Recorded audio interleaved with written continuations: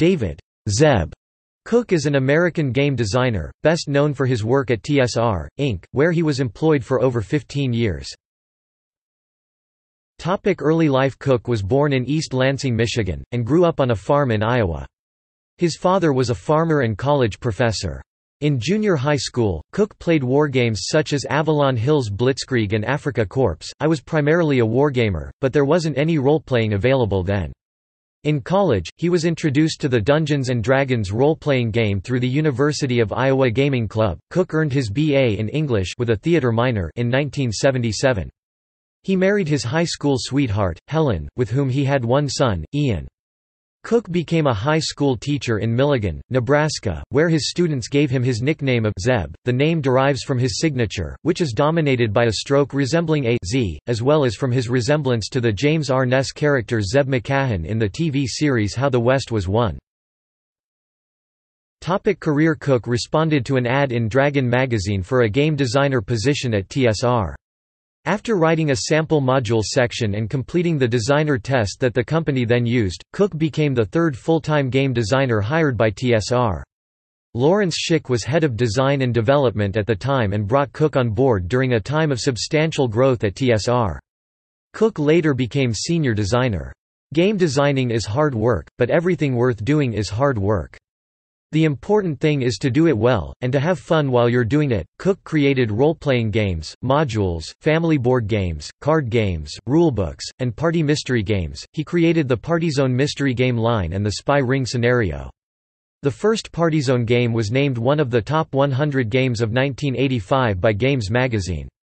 Other notable works for TSR include the role-playing games Conan the Barbarian, Crimefighters, The Adventures of Indiana Jones, Star Frontiers, Sirocco, and Escape from New York.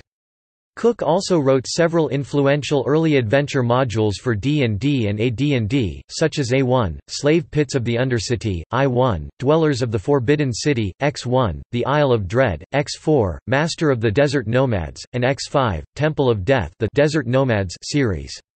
Other module work included CM4, Earthshaker, AC5, Dragon Tiles 2, AC2, D&D Game Combat Shield, B6, The Veiled Society, CB1, Conan Unchained, and M1, Blizzard Pass for D&D and AD&D, and Top Secret Module TS005, Orient Express and Boot Hill Module BH2, Lost Conquistador Mine. After Tom Moldvay wrote the second edition of the D&D Basic Set, published in 1980, Cook developed the expert set to take characters beyond third level.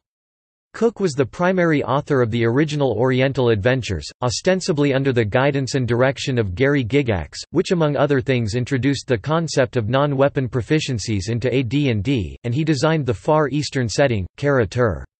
Cook, with Jim Ward, Steve Winter, and Mike Brialt, co-wrote the adventure scenario that was adapted into the game Pool of Radiance. Cook was the lead designer on the second edition of Advanced Dungeons & Dragons role-playing game.